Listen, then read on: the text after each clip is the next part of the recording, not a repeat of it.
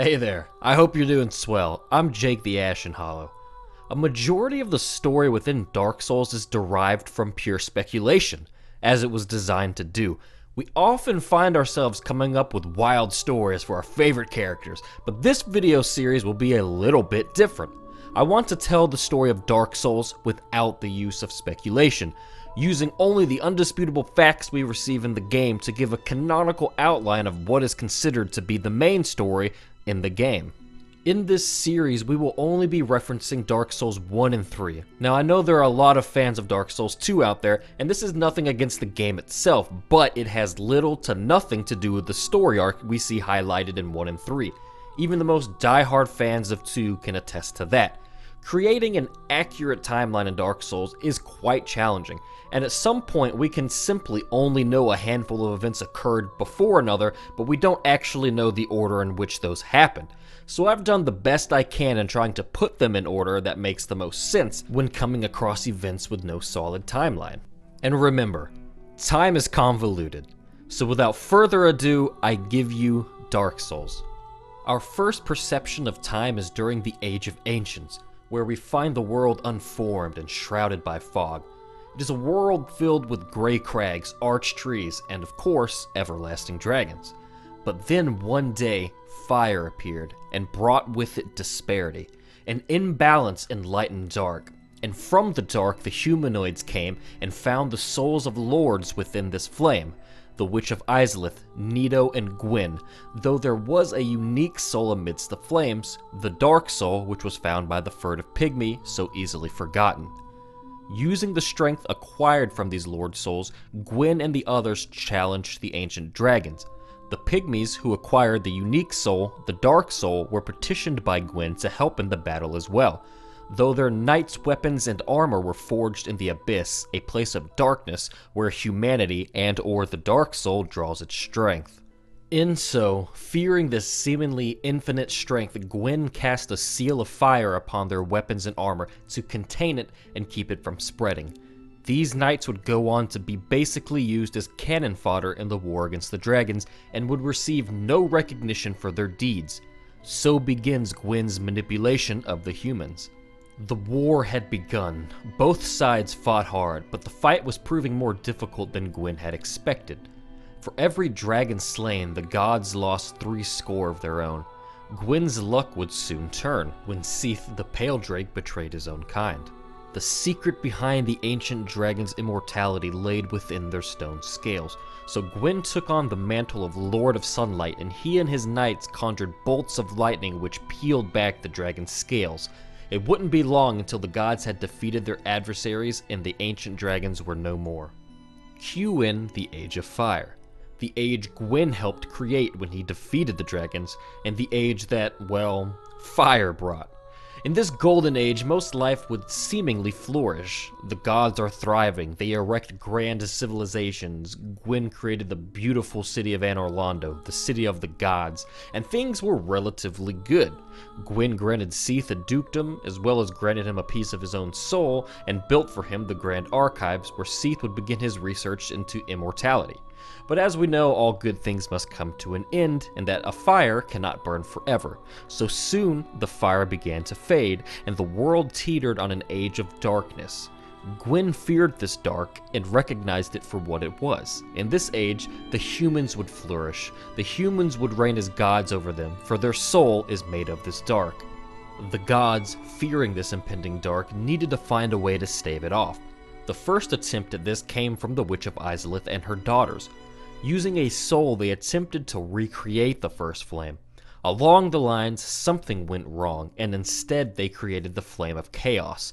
The witch and her daughters, for all their worth, worked hard to keep this new flame under control. During this time, one of the witch's daughters, Quelana, fled from her family and from her duties. She would return in the far future to feign ablution and pretend to seek answers, but to what end we do not know. It's hard to pinpoint exactly how long the witch and her daughters were able to contain the flame, but chaos is true to its nature, and it could not be held at bay forever. Eventually, they were engulfed by the flame, as well as all of Izalith, and from this the Bed of Chaos was created, and from the Bed of Chaos, demons were born. Some of the witch's daughters were molded into disfigured beasts, spider-like demons. Some were seemingly unscathed, and some were and are missing, though there are certainly some rumors as to their whereabouts. As for the witch herself, it's hard to say. Some say that she herself became the bed of chaos. Some say she was completely consumed by the flame. Others believe that she escaped and disappeared into the world. The truth of the matter, though, is that we'll never know for sure. But the dark was still looming over Gwyn, and options were dwindling. More concerned about himself and his kind over the humans and the pygmy lords, Gwyn conceived a plan to manipulate them to his own gain. He gifted the pygmy lords great crowns and gave them a grand city, the Ringed City, at the world's end. He also gave them his youngest daughter, though he promised to return for her when the time was right. The Ringed City was used as a containment of sorts, to keep the Dark Soul cut off at the end of the world.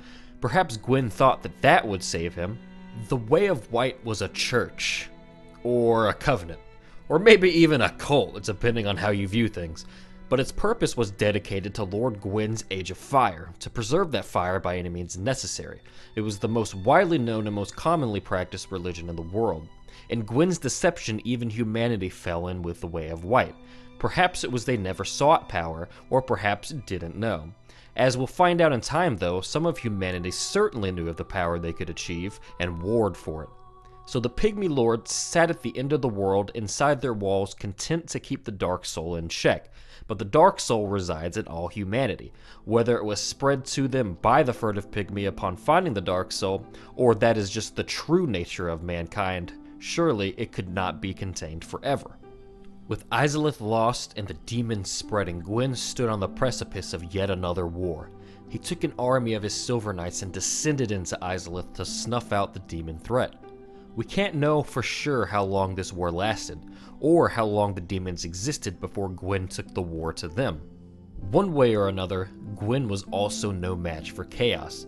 His band of Silver Knights had been charred black, and failing to defeat the demons, he retreated. Gwyn was out of time. The Age of Dark had dawned, and his fire had burned away. Gwyn, knowing what he must do, had the foresight to first split pieces of his powerful soul among those he trusted and needed. A piece of his soul went to the four kings of New Londo, but we'll come back to them later. Gwyn commanded his people to shepherd the humans, and with no other choice, he took off with his remaining knights to the kiln of the First Flame. It was here that Gwyn sacrificed himself to preserve his Age of Fire. Using himself as the kindling, he ignited himself to reignite the First Flame and bring back the Age of Fire. In doing so, he placed the same seal of fire he previously placed upon the abyss-forged weapons of humanity on the Dark Soul itself, creating the undead curse upon humanity. The humans were branded with the Dark Sign, an accursed symbol that marked them as undead. Cursed to never die, reborn after death time and time again. With each death, they lost more and more of their humanity until one day they would go hollow. A hollow being an undead who has completely lost their mind, who lost who they were, lost everything of their humanity except for life itself. So the Age of Fire is restored, but Gwyn is but a hollowed husk of the powerful lord that he once was, the First Lord of Cinder. He stays at the kiln and sits in defense of the First Flame, an eternal duty. The Way of White recognizes that the undead could pose quite a threat, so upon Gwyn's command to shepherd the humans, they led great undead hunts and corralled the undead into asylums, where the undying men and women are left to await the end of the world. Of course, not all undead would end up in asylums. Cue in the primordial serpents, 2 of them in particular. Let's start with Koth, and we'll talk about Frampt later. Oh, that's actually a picture of Frampt. That's not Koth at all. Oh, you should have seen your face. Okay, alright, okay. Here's a picture of Koth. Anyway, not much is known about these mustachioed, toothy primordial serpents. Their name suggests that we should at least assume they've been around for a long time, and as we'll learn, we have to take everything they say with a grain of salt.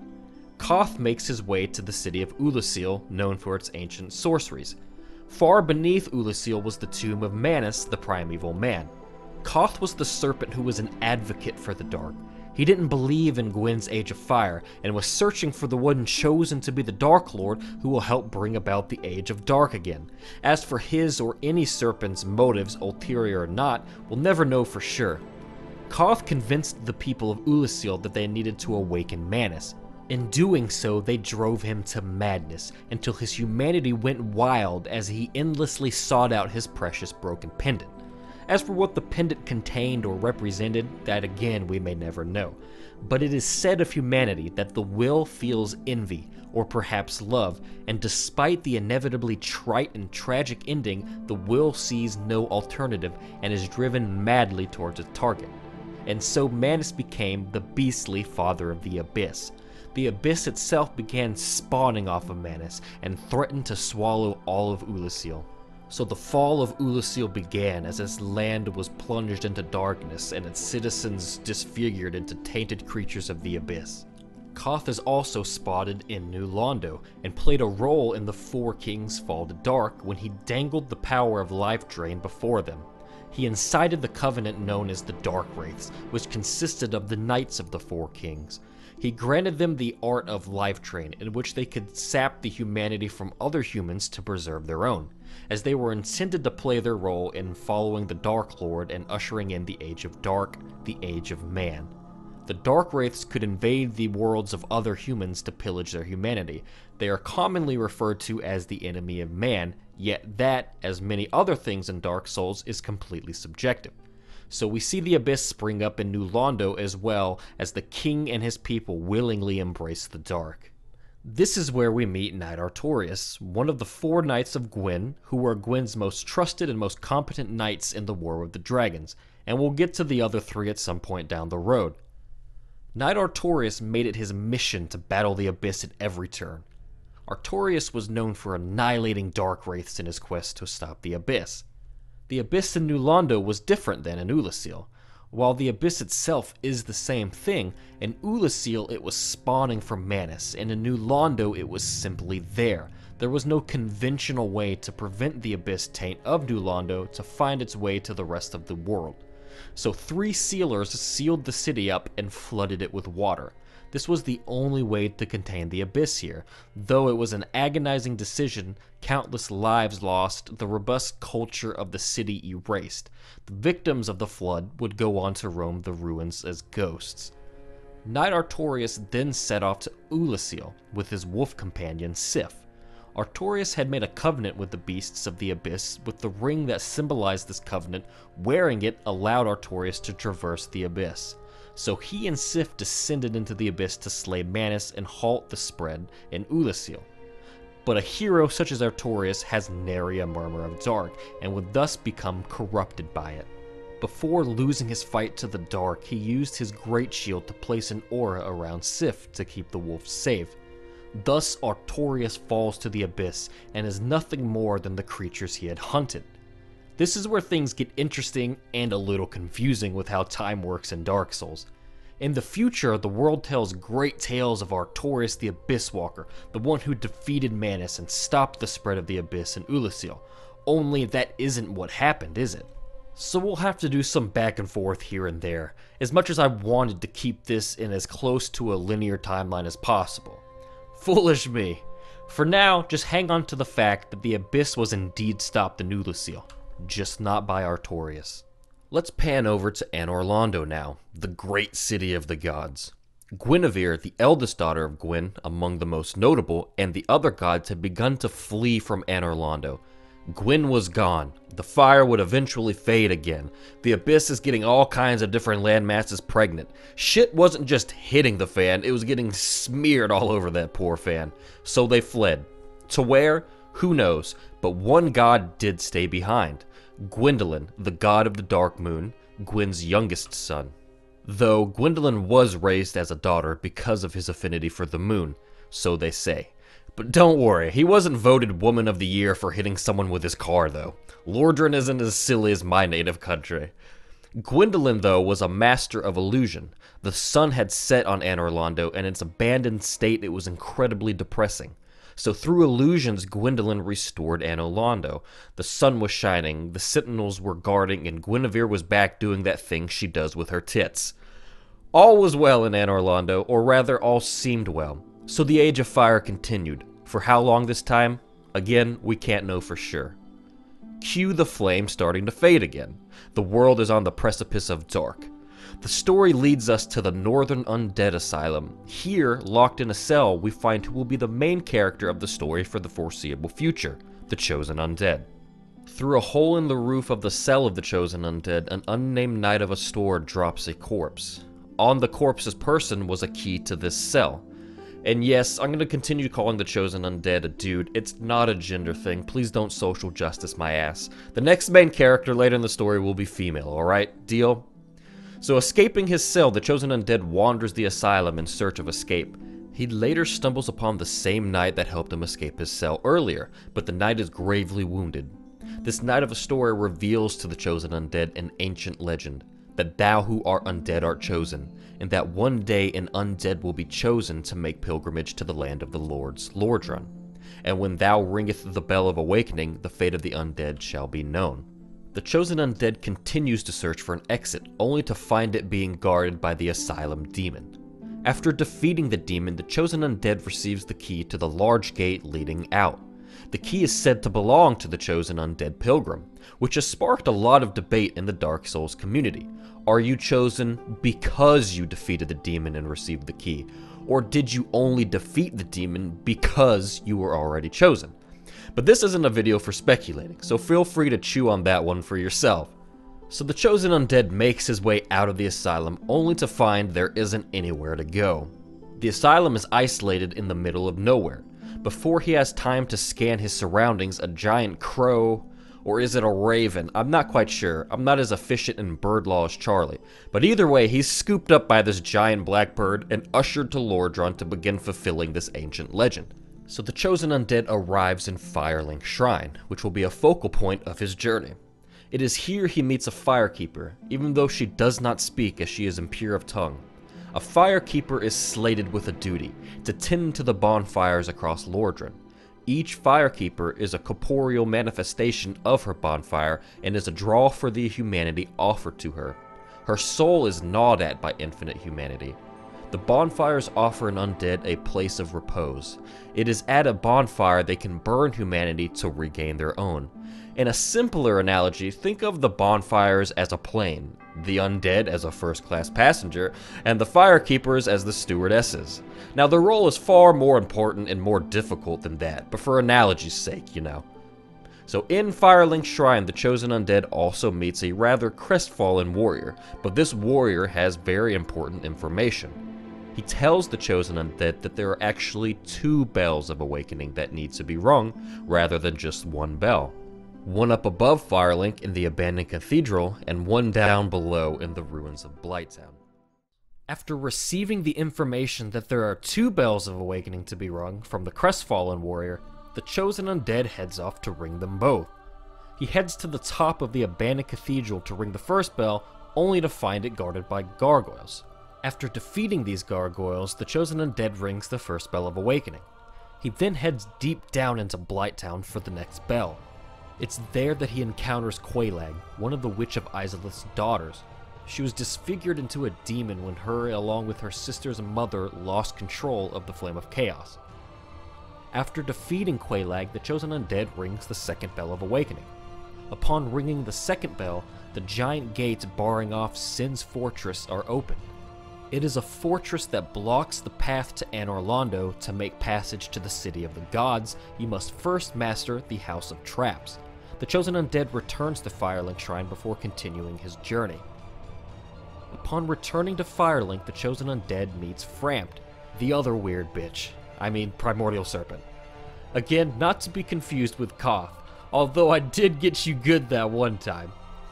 Now, unlike his counterpart Koth, Frampt sided with Lord Gwyn and his Age of Fire.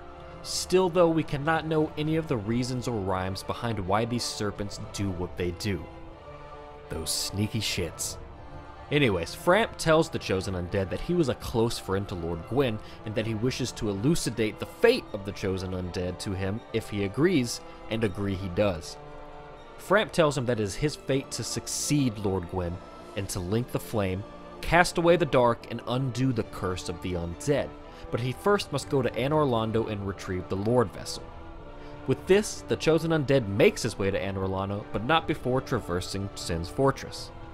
Inside of the fortress, the Chosen Undead crosses paths with a brilliant scholar, but not so brilliant as to not get himself locked in a cage.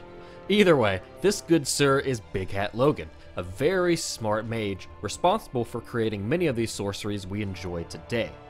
So the Chosen Undead helps Logan out of the cage, and of course Logan is very grateful, and he escapes the fortress, and the Chosen Undead carries on.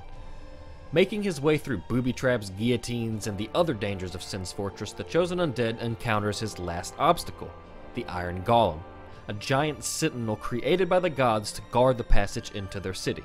But of course, this is the Chosen Undead, the Catalina wine mixer of undeads, so he has no trouble with this golem. After defeating it, the Chosen Undead is finally ushered into Anor Londo by the Bat-Winged demons. Why or how these demons are in the service of the gods? Well, you guess, because we never may know for sure. So here we are, the beautiful and, well, mostly abandoned City of the Gods. Now, of course I know why you are all watching this video. You want the canonical lore behind these two twats. Well, let me shed a light on these assholes. Wait, not like shine a light on a asshole. That's inappropriate. I mean, like, you know, these guys. Anyways, the big reveal is there's no lore. They're just mega dicks. So as you could guess, the Chosen Undead runs into another obstacle blocking his path, but this is the mother of all obstacles. This is Dragonslayer Ornstein, or Ornstein, one of the four knights of Gwyn and Executioner Smo. Or is it Smoth, or Smog, or Smoochy Poo? However you care to pronounce it. There's a bit of debate about whether or not the Ornstein here is the real one, or an illusion, or an imposter, etc. I've explored this in a few different videos, but as for an outline of the main story like we're doing in this series, it isn't super important. I just wanted to bring it up. So the dynamic duo of Ornstein and Smo proved to certainly be a challenge for the Chosen Undead, but nevertheless, he prevails. Awaiting him in the next room is the Princess of Sunlight herself, Gwyn's eldest daughter, Guinevere, or at least the illusion of her, though the Chosen Undead wouldn't know this unless he was naughty. So Guinevere gives him the same speech Framp gave him. "Succeed my father, Chosen Undead, and link the flame, blah blah blah." She grants to him the Lord Vessel, and the Lord Vessel allows the Chosen Undead to warp between bonfires and will become an important key of sorts in the future to come. So the Chosen Undead returns to Firelink Shrine to present the Lord Vessel to Frampt. He is of course pleased, so pleased that he eats the Chosen Undead and the story is finished. The end. Oh god, I got you again. Just as you were letting your guardies back up. The story, it doesn't end here at all. Oh, we're not even halfway done. Alright, so he does kind of eat the Chosen Undead here though, but only to transport him to Firelink Altar. It is here that Framp tells the Chosen Undead to place the Lord Vessel upon the altar, and the altar is placed before a large door leading to the kiln of the First Flame and the Lord of Cinder Gwyn himself, but it will not open yet. So Framp instructs the Chosen Undead that he needs to satiate the vessel with powerful souls in order to get the gate to open. He says to retrieve the Lord Soul of the Witch of Islith, to get Nito's Lord Soul, and also the bequeathed shards of Lord Gwyn's soul that he had given to Seath the Pale Drake and to the four kings of New Londo. So there's more people to kill and no time to waste. The Chosen Undead buckles up his boots and gets going. On his way back to Anor Londo to find Seath in the Duke archives, the Chosen Undead passes through the Darkroot Garden. And this is one of those random and weirdish tidbits I have to put in there to make things appear as linear as possible, since these events are technically canon. In the Darkroot Basin, the Chosen Undead stumbles upon a raging Hydra, a multi-headed serpent, but our hero makes quick work of the Hydra. But beyond it, something catches his eye, a golden golem. He approaches the golem to find out that it is hostile. Of course, this is Mother Love in Dark Souls. After he vanquishes the golem, though, something peculiar happens. A woman appears, a woman who had been trapped within the golem. She thanks the chosen undead for rescuing her, and tells him that she is Princess Dusk from the land of Ulasil, though she is from a different time, from long ago, and that she must get back to her own timeline. She parts ways, offering to help the chosen undead if he ever needed it, to just summon for her. The chosen undead then arrives back in Anor Londo and begins the path to the Duke's archives. The archives are filled with crystal golems and undead soldiers that have been crystallized. Basically, a lot of crystal shit is going on. Fighting his way into the archives, one of the crystal golems drops something interesting: half of a broken pendant. The chosen undead doesn't quite know what to make of it, but there's a certain air of reverence and nostalgia that's surrounded, and the pendant is attached to a vine that appears to originate from Ulasil. Out of curiosity, the chosen undead returns to the Darkroot Garden to maybe ask Dusk what she might make of it, but he doesn't find Dusk. Instead, he finds a strange, pulsing tear floating in the air. While inspecting it more closely, a giant hand appears from this tear and yanks the chosen undead through. The chosen undead now finds himself in Ulasil, but he is not in the Ulasil of now, from his time, but in the Ulasil of the past. He is greeted by a giant talking mushroom. Weird, right? Her name is Elizabeth, and she says she recognizes your aura because Princess Dusk described you after you saved her from the golem. Elizabeth asks if you could play the savior once more because Dusk has been taken into the abyss by Manus. Ah yes, Manus. Remember him from before? So the chosen undead obliges and heads off to find Manus. But before he can make it to him, a rather tragic tale stands in his way as he crosses paths with Knight Artorias. Remember him too? This is like a family reunion up in here. But this isn't the Artorias the world knows. It's the one who failed in his mission, and the one fallen to the dark. The chosen undead puts Artorias out of his misery and presses on to stop the abyss and save Dusk. After reaching the edge of the abyss, the chosen undead finds Sif, Artorias' wolf companion, safely trapped inside the aura Artorias had cast. The chosen undead eliminates the surrounding threat and the wolf can leave safely. After making his way further towards the abyss, the chosen undead finally finds Manus. He of course defeats him and the spread of the abyss is halted. So the chosen undead played the role of Artorias that the legend speaks of, only it was never Artorias who ended Manus, and the chosen undead would never receive recognition for this. Anyways, he saves Dusk again, and probably the whole world, and continues forging onward. He goes back to the Duke's archive in his timeline, and encounters Seath. Try as he may though, the chosen undead can't seem to inflict damage upon the Pale Drake, let alone kill him. It isn't long until the chosen undead is killed himself, though hooray for our hero, he has the curse of undeath, so he's free to try again. This time after dying, however, he isn't teleported back to his bonfire. He arrives at a bonfire inside of a prison cell in the archives. Tricky Seath must have set this up. Lucky for the chosen undead though, the guard with the key is conveniently leaning up against the bars, so cue in the easiest jailbreak of all time. Making his way through this new part of the archives, the chosen undead runs into Big Hat Logan again, who has of course gotten himself locked up.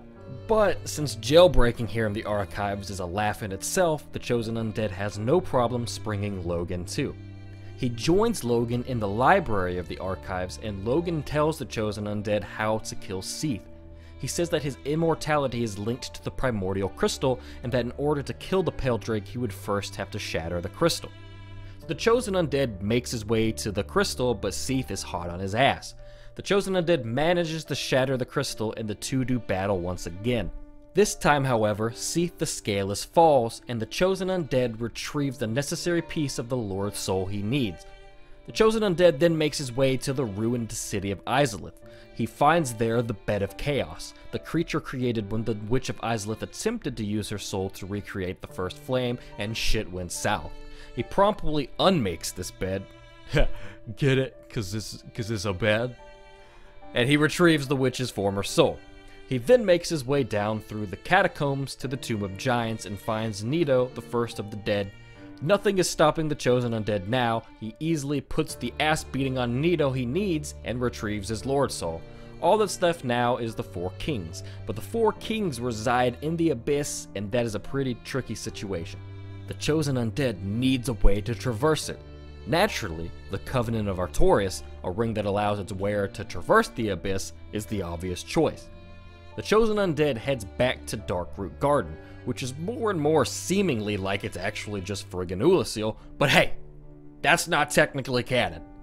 So he finds the grave of Artorias, where I guess he assumes is where the ring is at, and some game mechanics are hard to squeeze into a canonical story. Just cut me a little bit of slack here, guys.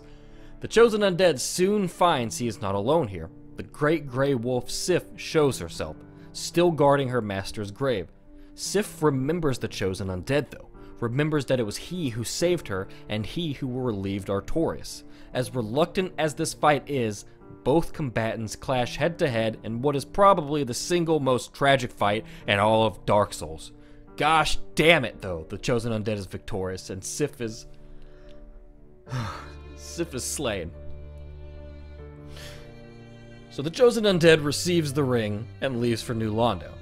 He arrives in New Londo only to discover a problem. It's flooded. He's going to need to pull the plug if he wants to make his way to the Four Kings. So he finds Ingward, the last sealer, to stay at his post. Ingward of course knows his mission, cause everyone frickin' does, and gives him the key to the seal. The Chosen Undead uses the key to break the seal, and New Londo is no longer flooded. To the Abyss he goes, and easily dispatches the Four Kings and receives the Shard of the Lord Soul. Now, he has all four things that he needs. He returns to Frampt, who then returns him to the altar. He places the souls into the altar, and the door to the kiln of the First Flame is open. Frampt gives him a grand old pep talk, and the Chosen Undead is off to do what he believes is saving the world. There sits Gwyn, at the First Flame, a hollowed husk of a lord, but still powerful regardless. The Chosen Undead defeats Gwyn in combat and is left alone at the kiln. The Chosen Undead, on the advice of Frampt and everyone else believing in Gwyn's Age of Fire, sacrifices himself in the same way as Gwyn to link the flame once again and bring life back into the Age of Fire. It works, the ages are reset, and the world is quote-unquote saved. This story would happen time and time and time again. The world on the edge of dark and the flame rekindled. Who's to say how many times and for how long? If I had to guess, I'd say thousands of years. Probably even tens of thousands, but who knows? What is becoming evident though is how further and further the world is messed up every time the fire is linked. It's disruptive to the natural order of things and therefore has consequences, despite the overpopular belief that it's the only thing to do. Cue the story far into the future. This broken world is yet again on the precipice of dark. The bells begin to toll, and with it, 4 Lords of Cinder, previous linkers of the flame, rise from their graves to come together and link the flame once again.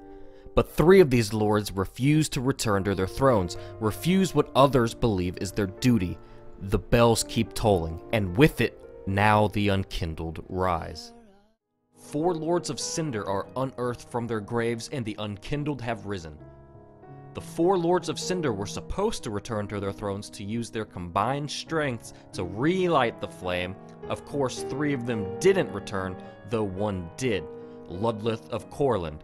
A quite small man, I guess you could say a pygmy. Some people speculate that he could be the furtive pygmy himself, but that's a whole other thing. Despite his size, he willed himself a lord and linked the First Flame during his time.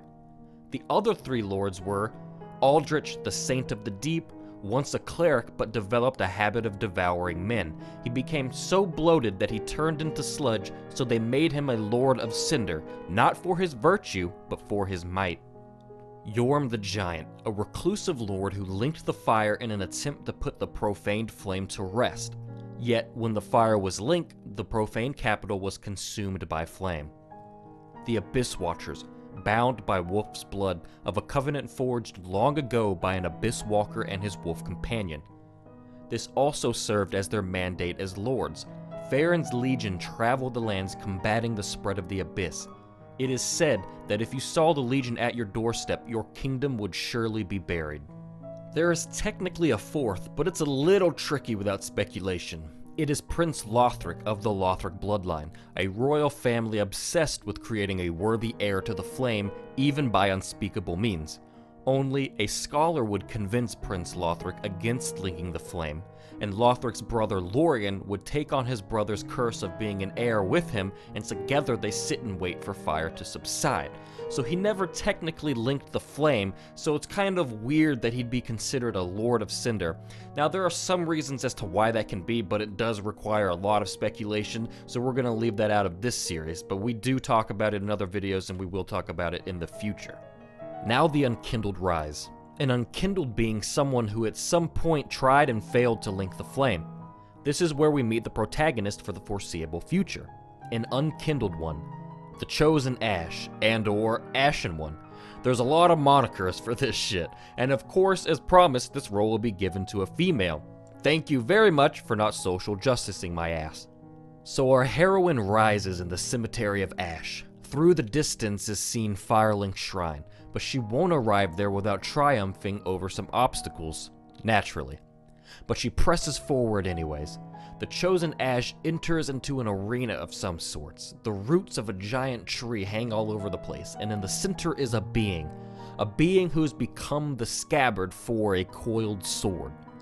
The Chosen Ash removes the sword from his chest, and if Dark Souls has taught us anything, it's that even when you're trying to help, everyone just wants to fucking kill you. So the fight between the Chosen Ash and Eudix Gundyr begins. The coiled sword was placed into Gundyr to await none other than the Chosen Ash, him or herself. Gundyr serves as the judge over them to determine who is worthy. Of course, proving your worth basically means just whoever can kick his ass. Kick his ass, the Chosen Ash does. Which leads us to the same philosophical question we received all the way at the beginning of the Chosen Undead story with the Asylum Demon. Is the Chosen Ash chosen because she defeated Gundyr, or was the reason she defeated him because she was already chosen? Feel free to chew on that. Anyways, after defeating the Eudix, the Chosen Ash arrives in Firelink Shrine, not to be confused with the Firelink Shrine we saw back when, though. Here she meets her Firekeeper. We learned something new from the Firekeeper here, though, that we didn't know before, or didn't see practiced before. Firekeepers are forbidden to have eyes, so just hang on to that wee bit of info for now. So the Firekeeper tells the Chosen Ash that she tends to the flame and tends to thee, that the lords have left their thrones and must be delivered to them. She tells the Chosen Ash to produce the coiled sword at the empty bonfire, and that the mark of ash will guide thee to Lothric, where the homes of the lords converge. Now, whether these lands are converging due to some sort of magic, or a side effect to the linking of the flame so many times, or is simply what happens when the world is near its end, is a deep question itself, but not one we can answer without speculation. So upon producing the coiled sword, the Chosen Ash can now warp between bonfires, not unlike the effect of the Lord Vessel. So she uses the bonfire and is taken to the high wall of Lothric. It is here that she meets High Priestess Emma. She tells the Chosen Ash that the lords are not here, that they've returned to their churning homes at the base of Lothric Castle. She gives the Chosen Ash a banner and says to raise it just past the Great Gate to proceed forward. This gate is naturally guarded by a horrible beast named Vord, but the Ashen One does make quick work of him. She raises the banner and is escorted by the same demons that escorted the Chosen Undead to Anor Londo to the Undead Settlement. The Chosen Ash fights her way through the settlement and arrives at the Road of Sacrifice. So from here, there are a lot of directions that can be taken. There isn't a canonical order in which the lords are slain, so again, I'll just have to wing it there. So for this story, the Ashen One will head to the Cathedral of the Deep first to find Aldrich. Arriving at the Cleansing Chapel right outside the Grand Cathedral of the Deep, the Chosen Ash stumbles upon an older man. This man is praying to a merciful goddess and mother of the forlorn. Now there is a bit of speculation in the community here as to who that goddess can be, and I obviously won't get started on it in this video series, but y'all can already bet your ass I'ma say Belka, because who the hell else is that gonna be? No one. But it isn't canonical, so I'm just gonna Hakuna Matatas and carry on. So this man is praying for fire for Ariandel before he notices you. He rudely does not introduce himself to the Ashen One, but for the sake of knowing who I'm talking about, his name is Gale. Upon meeting the Ashen One, he becomes quite excited. He says that she doesn't know how long he's searched for her. He then asks for a favor. He says that his lady lives in the cold land of Ariandel, and he needs the Ashen One to show her flame, a proper flame that will burn the rot away.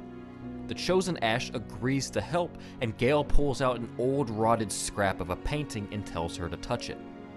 Upon touching it, the Chosen Ash is sucked into the painted world of Ariandel. So the painted world is an interesting place. It is obviously in a painting. Now I'm unsure if this painting is actually an original Van Gogh. That's what I heard at least. I'm kidding. So in this painted world, a rot has begun to set in, and well, it's rot, so we know that that can't be a good thing. The painted world was led by a being named Father Ariandel, and eventually he would be joined by a woman named Elfrida. So something we learn about the painted world from one of its denizens is that when the rot arrives, they burn the world away for the sake of the next one, something unlike how those people in the outside world do. Obviously, this is in reference to how the flame is linked time and time again regardless of what it's doing to the world. The people here in the painted world understand that things aren't forever, so they accept the inevitable so the next world isn't a shit show. Where was this dude when Gwen was around, am I right? But the rot is here, and the flame to burn it away isn't anywhere to be seen. Well, what happened was, when Lady Frida came to the painted world, she convinced Father Ariandel to bury the flame. So Father Ariandel sits below the chapel in the painted world, over top of a large bowl that contains the flame, and whips himself to use his blood to appease it, because Ariandel knows that only blood can appease the flame. So the rest of the world is left to rot. This is where the Ashen One comes in and Gale's search to find her. In the painted world, the Ashen One finds a young-looking girl locked away. She is a painter, and she must paint the next world. This is the lady of whom Gale said to show flame. For when the flame arrives, the rot will burn away, and this painter can paint a new world. Of course, the Ashen One sets her free, and she's off to go get ready to paint. So there is still a lot going on in the painted world, but since in this series we're trying our best to follow a linear-ish main storyline, we don't really need to go into everything else, so I just gave you a rundown of sorts. Anyways, the Chosen Ash goes and kicks Frida and Ariandel's teeth in, and then the flame begins to burn the rot away. Before leaving, the Chosen Ash checks on the painter, who is now in the top room of the chapel sitting before her massive canvas. She thanks you for showing her flame, and states that she is waiting on Gale to bring her the pigment to paint the next world. She then reveals that the pigment she will paint with is the dark soul of man itself. So that was a pretty huge bombshell, and of course incredibly interesting. So the Ashen One returns to the cleansing chapel where she found Gale to begin with, but he is no longer there. So back to slaying Lords of Cinder it is. She makes her way through the Cathedral of the Deep now, but at Aldrich's coffin she discovers that he isn't here, but it is guarded by his Deacons of the Deep. The Ashen One slays these deacons and discovers amongst one of their corpses a peculiar doll. Listening carefully, she can hear the doll speak. It says, "Wherever you go, the moon still sets in Irithyll. Wherever you may be, Irithyll is your home." Naturally, she hangs on to this weird murmuring doll, and to her luck it will be a key later on in her journey. So of course the Ashen One is successful on her mission to slay all the Lords of Cinder. She finds the Abyss Watchers inside Farron's Keep. Yorm is holed up in the profane capital amongst the death and destruction he caused upon linking the flame. And then there's Aldrich, the only lord not technically where he should be. With the help of Pontiff Sullivan, a dude straight out of the painted world, he devoured the god of the Dark Moon, Gwendolyn, Lord Gwyn's youngest son, himself, and eagerly awaits the Chosen Ash inside the very room of Anor Londo that the Chosen Undead fought Ornstein and Smo. So the world is falling apart, everything we know is dead and gone, but this is a nice little bit of nostalgia, if you can look past all the bad shit. The Ashen One then seeks out Prince Lothric, who is waiting inside Lothric Castle, and of course whips this little weirdo's ass. So with all the Lords of Cinder slain, and their ashes ready to produce upon their thrones, the Unkindled One means to take her leave back to Firelink Shrine. But first, she stumbles upon something interesting inside the corridors of Lothric Castle. Following this route, she encounters a very peculiar beast, a pale drake of sorts. This is Osiris, the former king of Lothric, and through his desire to create an heir to the flame and his fascination with the studies of Seath the Scaleless, he was transformed into a pale drake himself, though it does seem likely he's gone mad. And in the Dark Souls fashion, he wants to murder our protagonist. Succeed he does not, though, and the Ashen One has triumphed over another foe. Something is off, though. It seems that Osiris was either hiding or protecting a doorway, and of course our hero marches right on through it. This is where things get a little weird. The champion of Ash finds herself back in the cemetery of Ash where she was arisen from at the beginning of the game, and you have no idea how many takes it took me not to say cemetery of ass. Yet, these graves are untended. Now, if you've played the game, you'll get that magnificent pun. If you haven't played the game, then go play the fucking game. But something is off about this place, though. It's the same cemetery, but it's completely dark. Almost like she is in another dimension, or perhaps traveled either backwards or forward through time. Gunder is still in the same arena he was in before, but this time he has no sword through his gut, and he's much more powerful than he was before. So perhaps this could be the past. But the Ashen One naturally defeats Gunder here as well, and she takes a 2-0 lead in their best of 5 series. So after defeating him again, our hero makes her way into the darkened Firelink Shrine. Here she finds in the bonfire a broken piece of the same coiled sword she placed in at the beginning of her journey. So perhaps this could be the future. But like with most things in Dark Souls, we'll never know without a doubt. And that's okay. But trying to perceive which timeline the Ashen One is a part of here isn't the most interesting thing about this place. The most interesting thing is what she finds in a back corridor of Firelink Shrine. Amongst several corpses belonging to old firekeepers, she finds a pair of eyes. Which is peculiar because if you remember what I told you in the previous video about firekeepers being forbidden to have eyes, then you'd find this interesting. So naturally, the Ashen One puts these eyes in her pockets and heads back to the normal, for all intents and purposes, Firelink Shrine. It is here that she gives the eyes to the Firekeeper looking for some sort of explanation. The Firekeeper tells her again about how she is forbidden to have eyes, but she thanks her for the eyes either way and says that they will reveal to her a frightful image of betrayal and a world without fire. She asks if that is what the Ashen One wishes, to which she replies, yes.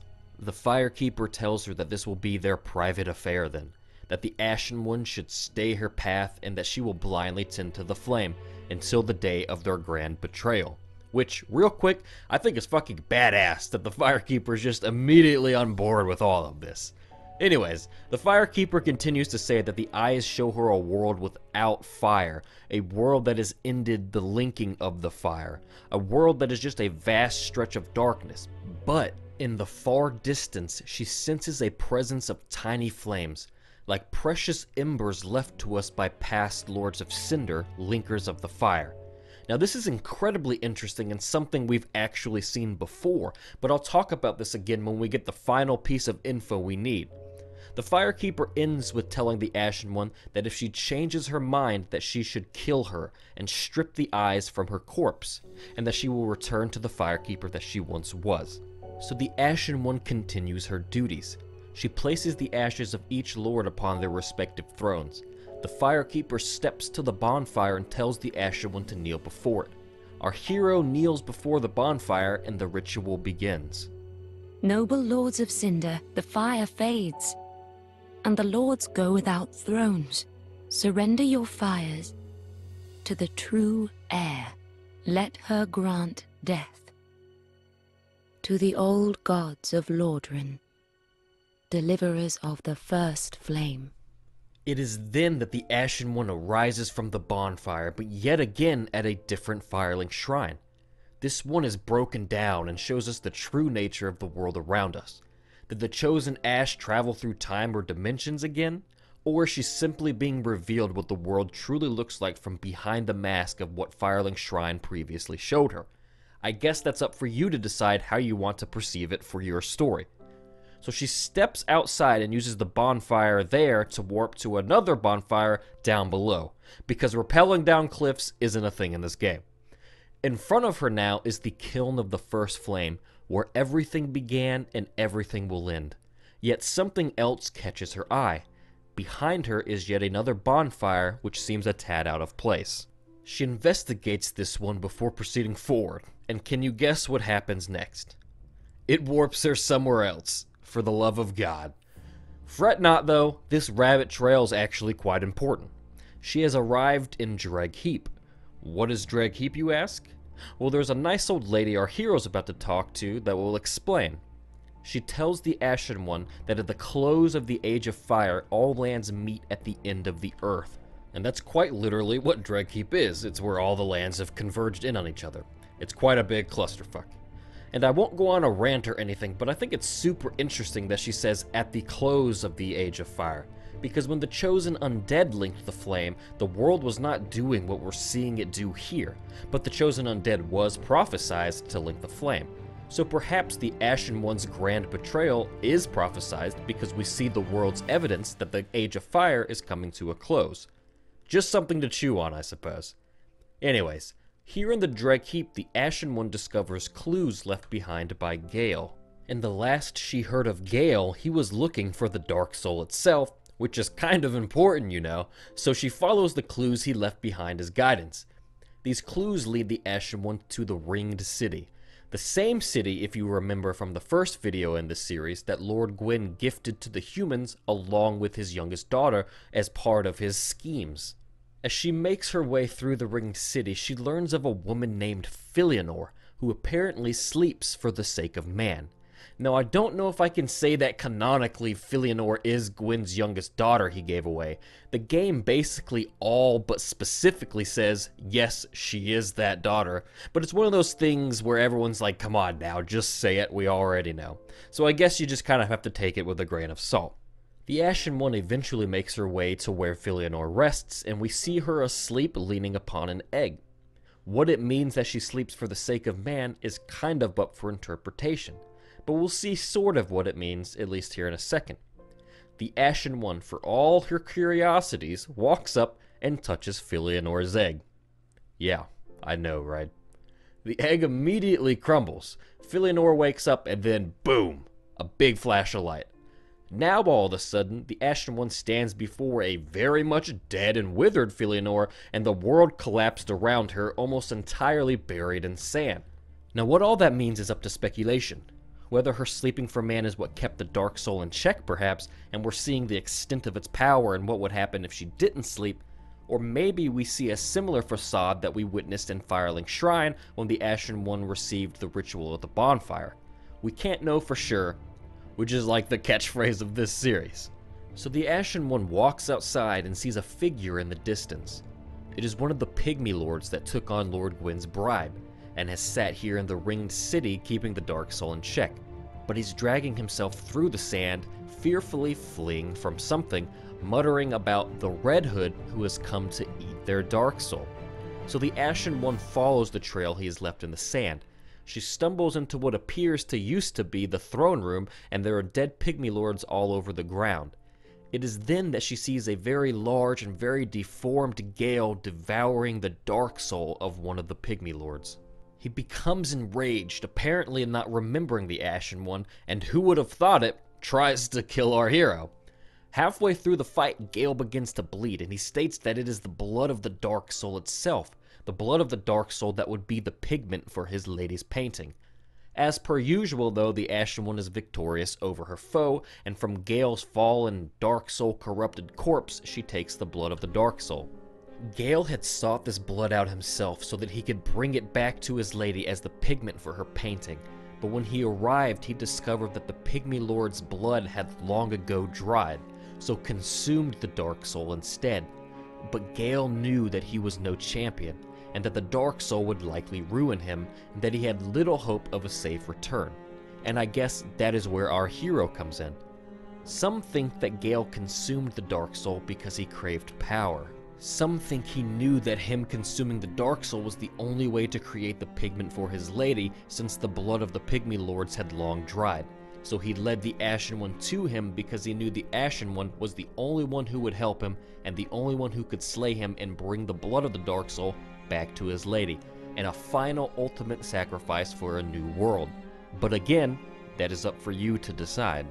So before heading back to the kiln of the first flame, the Ashen One visits the painted world of Arendelle for the last time and gives the painter the blood of the Dark Soul. She thanks the Ashen One and begins to paint this new world.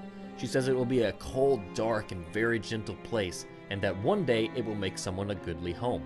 She then wonders when Uncle Gale will return. Sad, I know, right? Now it's time for our hero to finish things up. She heads back to the kiln of the first flame to find it guarded by the Soul of Cinder, an amalgamation of all the previous Lords of Cinder. This is quite a long and difficult fight for the Ashen One, but she inevitably prevails, and from the Soul of Cinder she receives a Soul of the Lords. So this is another one of those things that might technically be considered speculation because they don't outright say it in the game, but because they're so close to just saying it and it's so incredibly interesting, I'm going to briefly share it with you to ponder on. So the Soul of the Lords is something we've seen before. It's a Lord Soul. So we learn that a Lord Soul consists of the souls of Lords of Cinder, people who linked the flame in the past. That's interesting, sure, but that isn't all I'm talking about. Remember what the Firekeeper said? That even after the fire is gone and everything is in a vast darkness, that she sees in the distance a tiny flame appear, left to us by past linkers of the flame. That's almost quite literally what happened all the way at the very beginning of our perceived time and what I talked about in the first video of this series. In the darkness, a flame appeared one day, and in it were Lord Souls, aka souls of the past linkers of the flame, that Gwen, Nito, the Witch of Izalith, and the Furtive Pygmy found. The Firekeeper is seeing all that happening again in the far distance after darkness has taken root. So I don't know about you, but I think that's super cool. Anyways, standing over the first flame, the Ashen One summons the Firekeeper so that they can end the Age of Fire. The Firekeeper removes the flame from its mantle and it slowly begins to burn out. This is the end of our journey with Dark Souls, though like the eyes suggest, the Age of Fire will reappear one day through the embers left by all the past Lords of Cinder, though who knows if it will play out the same or differently altogether. That isn't for us to know, because our time in this universe is over. The Age of Fire has ended, and as darkness begins to set, we hear this. The first flame quickly fades. Darkness will shortly settle. But one day, tiny flames will dance across the darkness, like embers linked by lords past. Ashen One, hearest thou my voice still?